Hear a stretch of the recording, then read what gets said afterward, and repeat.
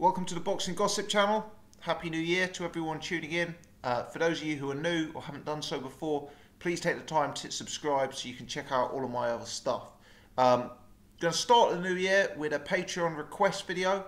I'm going to give thanks to Aaron, who was kind enough to sign up to my Patreon and to put forward the following video request. And Aaron says, I'm going to read from his email.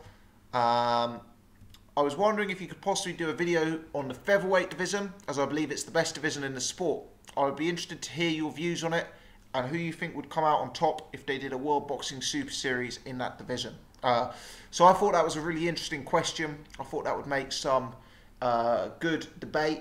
And actually, I think it is one of the better divisions in boxing. I don't think it's impossible that it is one that the World Boxing Super Series organisers will be having a good look at for 2018 or 2019 when they're looking to do the second generation of the World Boxing Super Series. And even if this division is overlooked and they decide to pick other divisions, I think there's a good chance that with some of the fighters and some of the places they're at in their careers that we might actually see big fights made anyway within this division. So I thought it was one worth talking about. So for a start, what I would say is this division for me has quite an established top 10. You know, it's got a really strong top 10 where a lot of the top fighters have real big name value.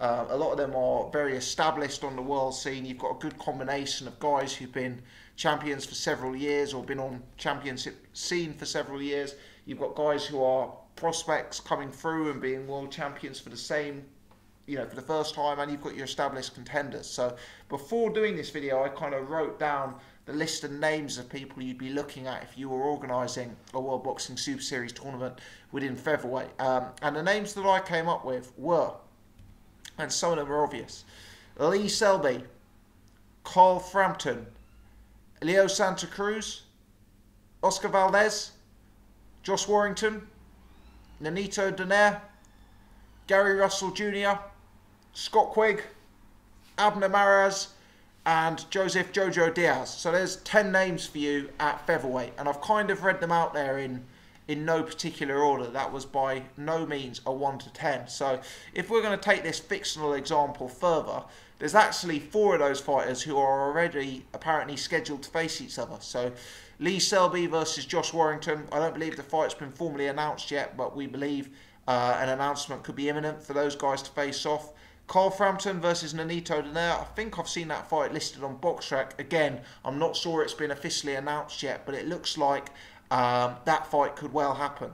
So perhaps you could do what they did for like the Eubank, was it Eubank versus Quinlan fight, where that served as an eliminator, if you like, to fight in the World Boxing Series. And perhaps you could have those 2 fights as eliminators, with the winners going through into the quarterfinals. So Selby Warrington, clearly Selby's going to be a favourite there.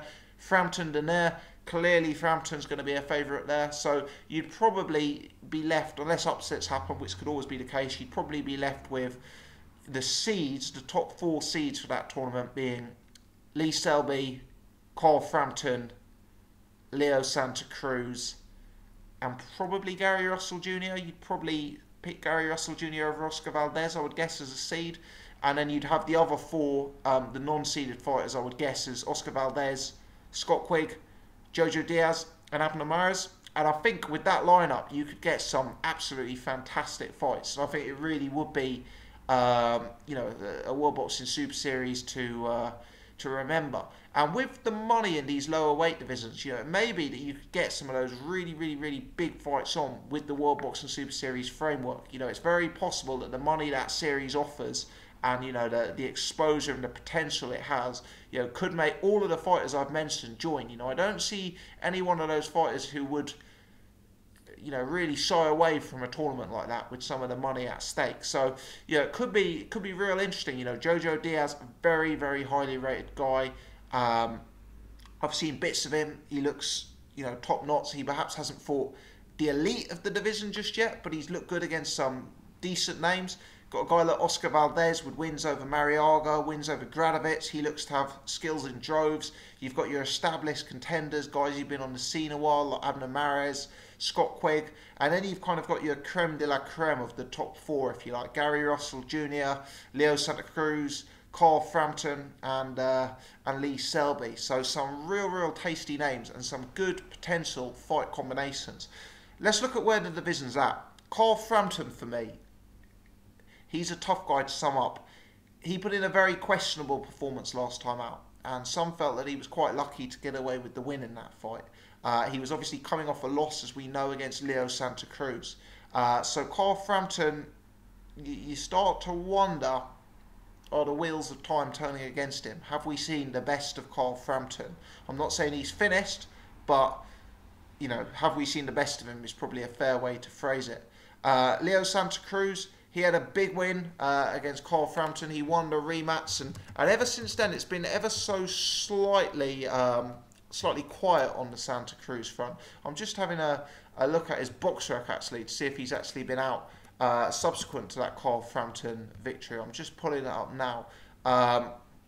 He has, oh yeah, he knocked out Chris Avalos in a decidedly one-sided fight, and BoxRec coincidentally do have him as the #1 featherweight.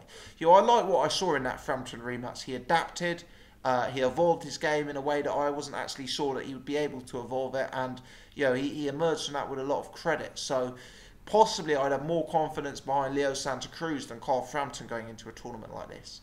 A guy like Lee Selby, very hard to sum up for me. He's a guy who sometimes is involved in slightly boring fights. Sometimes he's guilty of not going through the motions and the gears, and you know, he can drift into sparring partner mode. I believe in his last fight he put in quite a first gear performance, which kind of left a lot of fans wanting more. But there's no doubt that on his day, Lee Selby is a world-class fighter, and he's, you know, one of the most skilled, slick, slippery operators in British boxing, if not world boxing. You know, a guy like Oscar Valdez, Jojo Diaz, you know, they could be anything. We'll wait to see as they continue to step up, but they look like serious talents. A guy like Gary Russell Jr. Has really impressed me throughout his career. Obviously, he did suffer that pretty one-sided loss to Vasyl Lomachenko, but Lomachenko has gone on from that fight to be now considered one of the best fighters pound for pound in the world. And you know, Gary Russell Jr. has bounced back from that with 4 wins. He's shown good hand speed. He's shown several knockouts in his last fights, and he's another one who very much deserves to be in the discussion. So it's very competitive, very competitive. So perhaps let's start with who would I be ruling out. Well, for a start, I've ruled out Warrington and Denaire, because I've said most likely they're going to be losing to Frampton and Selby ahead of the tournament. I'm probably ruling out Abner Mares and Scott Quigg. I'm probably going to say this tournament is between Lee Selby and Leo Santa Cruz. I actually think that might be a potential final here, or I think that may be the potential best matchup. You know, guys like Gary Russell Jr. Narrowly miss out. Guys like Carl Frampton narrowly miss out. But I do believe that Leo Santa Cruz and Lee Selby pose real stylistic problems, and I believe those are both guys who potentially are at their peak and still maybe have their best performances in them. Whereas someone like a Carl Frampton, you just wonder if the signs are starting to be there. You know, he's had problems outside of the ring recently, which are well known with the McGuigans. He is getting a bit older. You know, he had that loss which must have hit him. You just wonder if, as I say, his best days are behind him. So I think a likely final could be Leo Santa Cruz versus Lee Selby. And it may be an unpopular pick, especially if people are tuning in from abroad. But you know, I wouldn't be surprised whatsoever if Lee Selby emerged from the pack as the #1 featherweight. You know, it's a very competitive division, but in a sense, it's kind of an open division. You know, you might have Leo Santa Cruz as #1 based on the win over Frampton. But there's no one you could say was clearly miles ahead of the rest. And I kind of think when I watch Lee Selby, he's got that extra 5-10% in his game that he can bring out for the big fights. You know, we've seen him look absolutely magnificent. We've seen him look more average in other fights. But one thing Lee Selby has always done is won, and he's always won convincingly. I say he's always won. It just occurred to me that he did actually... I'm trying to remember if it was a loss or a draw, but he did actually have yeah, he suffered a loss early on in his career. Was it a 4-rounder against Samir Munaye back in 2009? So I say he always wins, and you know, maybe I'm incorrect in stating that as a fact. But for me, I look at Lee Selby and I still think you know, there's an extra 5 or 10% to his game, and you know, on his day he can be pretty unbeatable. Selby's 30 years old. He's very big at the weight. You know, you kind of look at him and you think he has to kill himself to make the weight, and that's not going to get any easier whatsoever as he moves into his 30s, early 30s, 31, 32. But I believe he's a more complex fighter than the likes of a Frampton or than the likes of a Elio Santa Cruz. I think he's very, very tough to hit, very tough to hit.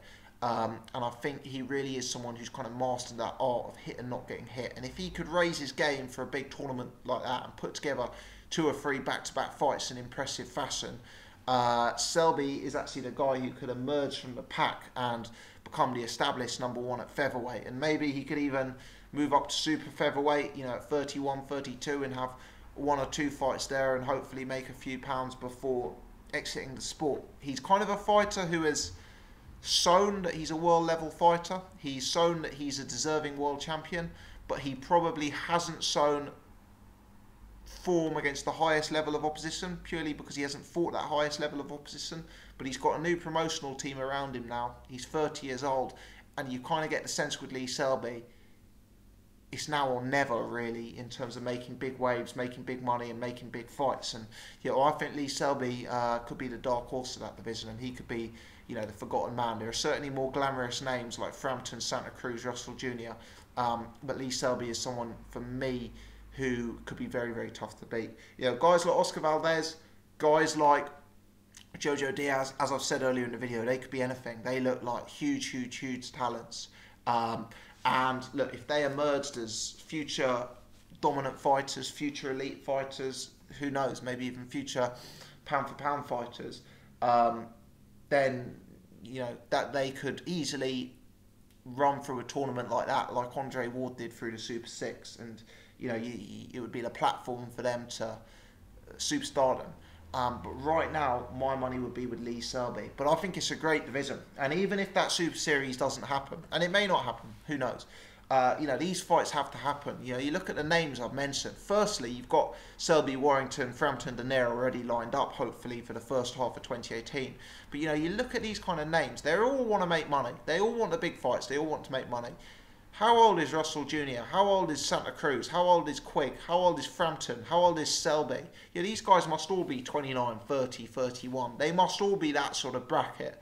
At featherweight, you know, they're not going to want to be in the sport in 3 or 4 years' time. The time for them to make their money is now, and the way they're going to make their money is by fighting each other. So I'd absolutely love and applaud a Super Series in this division, but even if we don't have it, perhaps some of those fights will get made anyway. Perhaps we'll see these matchups made. You know, especially in Britain with Frank Warren looking after Selby and Warrington and Frampton. Perhaps Frampton will fight Danair, and if he wins, he'll fight the winner of Selby Warrington. Perhaps the loser of Selby Warrington will fight the loser of Frampton Danair. You know, it's a fascinating division, a good mix, and yeah, for me, as I say, I've got that little soft spot for Lee Selby. Let me know your thoughts. Give me your comments in the section below. Who do you think would emerge #1 if they did have a World Boxing Super Series? Who would be your pick? As always, thanks for watching. If you've enjoyed the content, please hit subscribe and please press that thumbs up button. Thanks for tuning in.